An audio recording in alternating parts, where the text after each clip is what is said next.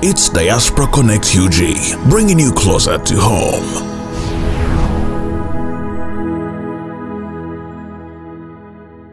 Welcome to Ambrin's Beauty and Boutique. We are specialists in Islamic wear, hijabs, thobs, kufi and Muslim headwear. Katika tuwanjulile, iView Properties Limited, your gateway to a richer life.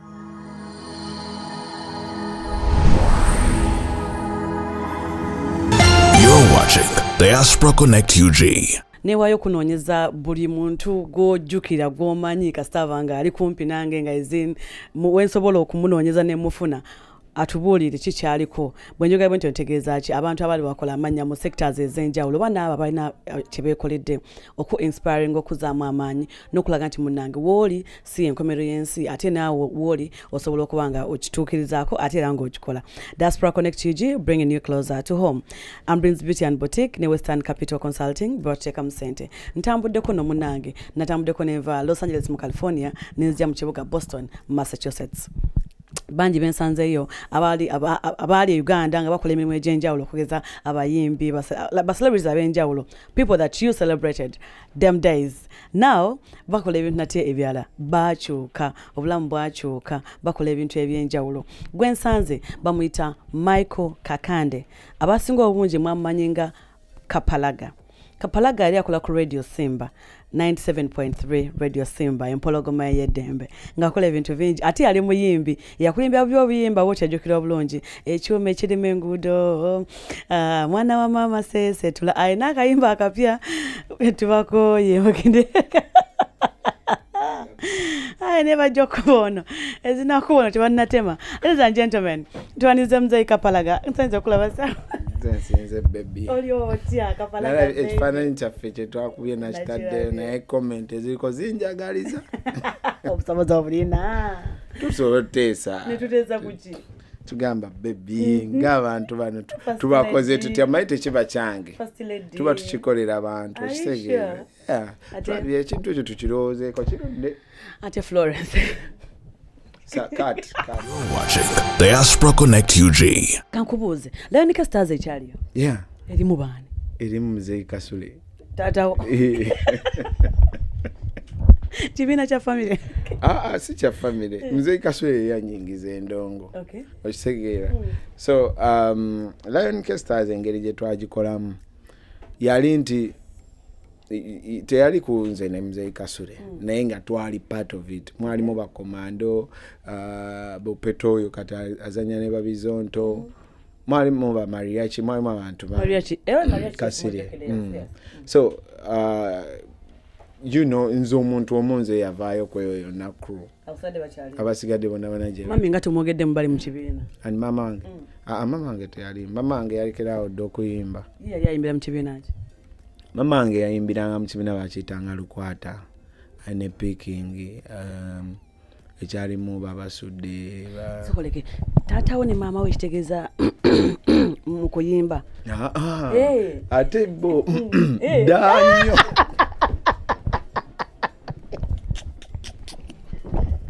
kali bino ebyokuyimba olwagira ne bagira kati mwana eyo story olina ofuna muzeeyi n'agikujomeza kwanga yakabinyo kati baasoma edda kati nga maama wange yali muzinyi muzeeyi wange nga mukubi wa ngoma mazina agana gakinansi nga bato nga bali mu primary so kati bwe baakula ne bagaa nti omanyi nti wakubanga engoma mama nga bakola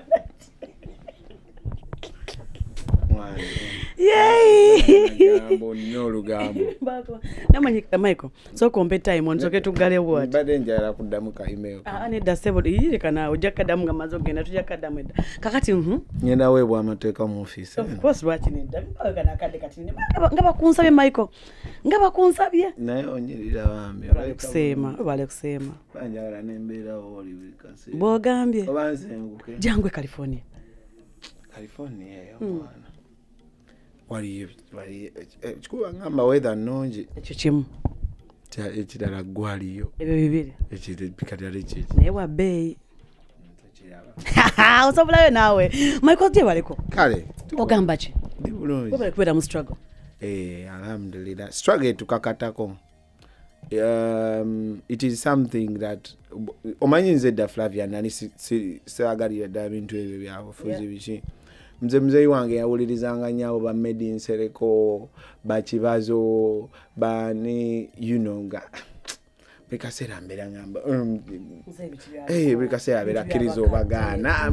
okisegera nze nga njagala byakwekubira muziki njagala bya nendo kati sometimes ndaba nengamba ndayikankaddiye anti naye kati mbiwuliriza ebyobufuzi byabakulu bokka tebyandibadde byabakulu anti kati probably bwoba olowooza naye natuuka nentegeera notandika ebintu right nentandika okulaba ebintu nengamba naye kati oyo omuntu gwe bakubyakoze eki nengamba okay kati lwaki mu ddwaliro teri ddagala ng'ate sente ziyisiddwa nengamba okay kati lwaki luno oluguudo lulimu ebinnya ate nga baakalukola ebyo tabirabanga luli nali nga sibifaako nali nga mbiraba naye nga just sibifaako kati okutandika obifaako ddi era lwaki kati ntandika obifaako kyali wange abinyingizaamu Kyagulanyi twogerawo omanyi Kyagulanyi nga obeera naye mwogerayo ku mboozi ey'ekisiru katono ne mwogera ku byamagezi soke tukututoe ku by'ekisiru ebya Kyagulanyi ebyo mwogera ojja kwogera naye kubanza bwe twogera temuli kya kisiru n'ekyemu kati bukisiziira tulinayo ebyekisiru byaffe tugende maaso naye kati ng'abeerawo nakugamba naye mwana okimanyi nti nno tugaze oba abalamuzi oba balina omusango gwe basaze nonga ne musooka ne gudiscussingako nga bwe gwandibadde mu byaddala ate nga mulaba buli muntu yenna mu byaddala akiraba n'omulamuzi yakisaze nga naye nga omusango agusaze bubi just because ye bwayagala okitegeera just because bamugambye kati ebintu ebyo nibigenda nga bibuilding up nga tetunaba nagenda mu parliament so mindset negenda nga ekyuka mpola kati twagenda otuuka okugenda mu parliament nga tusazeewo Kapalaga ki ekyakujja ku Radio Simba? Ekyanzija ku Radio Simba sivangayo. Okyakolayo? Singa baba banneetaaze nsobola okukola. Lwaki oli ki ekyakujja Uganda okujja ku America? Ekyanzija Uganda mu 2008 nali 18 rather sorry nali nzija wano kuyimba mu Yuna. Naye prior to that nali ne Bobby ne date njijukira I think it was 16th mina interview je nakola naye ku 16th kakati nga tugenda ne tugenda bwe twava ku radio ne tugenda ku fire base ne tunywamu kachaayawo sima ebifaananyi na byaliyo ne tunywamu kachaayi nga genda ekiboga tuyimbe twali tulinayo show ekiboga then tuveyo tugenda Arua. Now tuba tutuddawo ku firebase Kim omumanyi? Yes, Kim XP najja agamba mumanyi tetugenda Arua. Ne tumubuuza lwaki n'agamba bakubye esimu ne bagamba waliyo set up. Then netugamba Kim nawe ina katengo of course tetwali tetwogera katengo ne bichi otya nnyo bichi so tuba tuli awo omuntu omulala naye nakuba esimu n'agamba Arua waliyo set up kati netugamba naye era tulumbe emmotoka yange ng'erimu ebintu bye nnina okutwala ewaka so nembitwala kati mba ngende emmotoka neefa kati ne bangamba ne baninda nnyo ne bandeka tuja meeting naye by some means ne kola chiva chitabatya ne kunya ne mbivako nengamba kati ne Arua na nzinila time namba kansigale now word Arua bimanya need to go the details but then I the story on right nemba gambe batukubidde amasimu tugamba dino chi your setup, but of course the setup is we of course try to wona tugenda it's the NRM tugenda kuba lutalo katera I narrated kampumulemu because mpuliro omuntu yakoze sing wa aso nabeera ku radio ngenda kwogera nnyo mbavu radio bagigale kati radio ne bagikubira simwawo mbonze nkuma mbantu obiki mamange ngabira kaka okubantu omuliro okitegeera so ngamba waziri abantu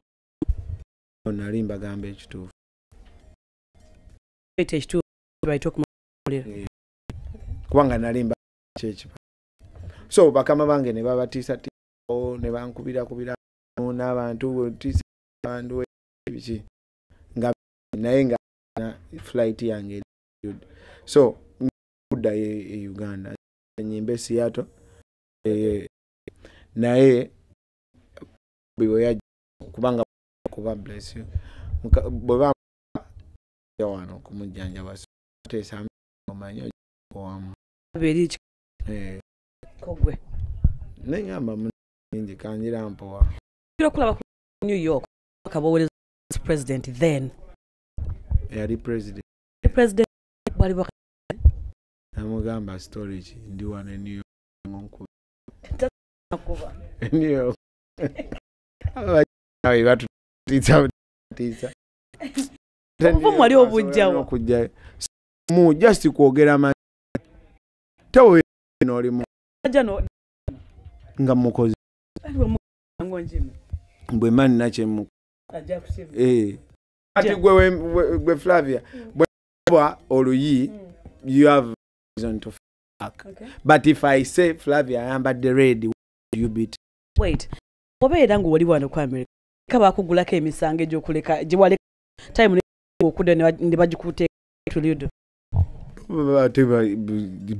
vaako ogamba tunabeera ko ati baroza bojamu bajja basabi tubameka de buli kufa nja kufa mekobera kufa kuno jayenja nenjogera ama nze bangu nakula ne jjajja wange ngagamba oyogera ngamba ate tulimba era walimba bem acha abantu babatta lwaki waliyo okulya engozi omuntu ne bamuwa minister gwe tobamanyi Flavia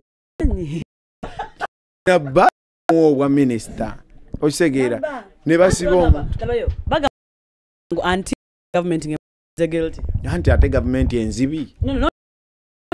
anti ate koti ya Uganda nge badde koti ya nsindala yandibadde kaliko oyogera ne Uganda gwe baagala ogumusinge kusinga olowooza ko tinga tuyise mu kalulu kyetwa era ensonga lwaki gonna mu kalulu because we oba I think the under this better nino my about campaign all of Africa deserves better together but tunolira chali nyoyo mwana naye nga you know because nze bakumulembe gwe chali mwana mwabane jojuza mumukaga paka kachina mu musantu na munana mu nino recho anti but mu tukuza bamwe we are the leader more Uganda let's rise now praise and we rising now tuvuddeyo kyeba tugamba mu anthem kola kati nejja waliwo ebifo gamba byemwatu tutuuse tuli mu future Kapalaga olowooza Museveni akoze eri eggwanga lyattu Uganda yabi n'abina kati ngamba kale mu 10 bwe bakubuuza nti ebintu bibi byakoze nonye byakola education nungi zenasomerako mu UPE naye nungi then it was yali kwegamba but education system of Flavia otunanze olumu ekinjoge by the buli lwoze Facebook manyanyize lwaki obusungu vinga nnyo videos kano kaka okugenda mba kujja jagala nga nkuyimba nina ku TV kitegeeza lwokikolya mu busungu abatokola ne passion it is passion love country I look at thing for example I'm specific talk about education nze nnyo naye nze na degree mu IT kerere ba nsoma nga akolera bavuga sente gula handout luna so andika mpayo jena neba chali abo abevu abali ku state scholarship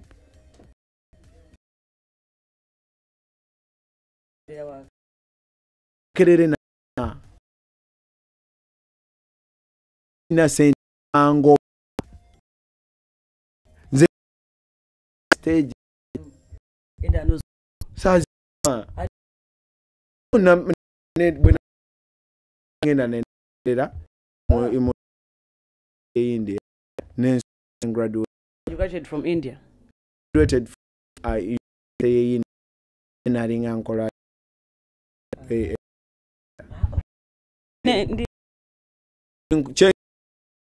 Njagalo nti eyo system mamubi na abagezi baffe because nze anti bakolera aka badde ku batali bagi nti bali mezo busy de wa company to graduate because of money but basis but ni chimu checha aone emine na jonna paka say work exam fetwa somanga ngano so primer ngawe ba de buddo ngawe gende na yaza you masome atugama yagala kuna ndevu still the story today oh I mean no yeah be real I am agenda buddo na ja buddo last grade siju weda chikiri gwencha nga tuna loza abantu is bad lwacho government etaga mu 7 abantu no it's no staba ave abantu ale ko singa steam ye again okulwa 7 kwe yonga cha abantu bati cause olze and to be to amanyi no not wondi reach get ako maybe I out or I would ochtegera travel government Kapalaga is rotten governments in the case of people have been killed much so I don't think 7 abantu that's my opinion anti ndo what egam toko